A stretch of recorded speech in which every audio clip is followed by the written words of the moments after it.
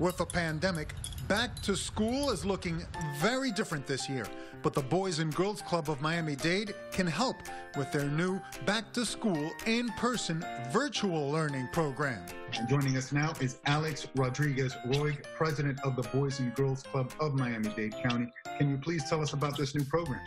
It's a great program that we developed over the summer.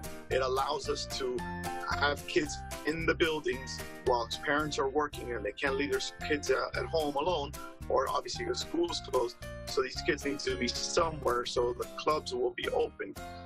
We'll have social distance, all this type of measures that we have in place.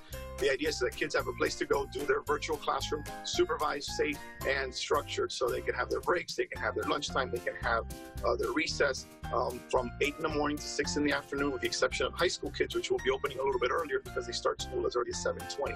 But the idea is to have a comprehensive place where kids can go, do their programs, and be safe and be educated, get their education and be ready to go. There will be 9 kids per classroom, only 9 kids and 1 staff member. They'll be isolated in that classroom all day, and when they move to go to research or whatnot, they go as a group, they do their thing, and then they come back. The cost that we're applying for the parents is very small.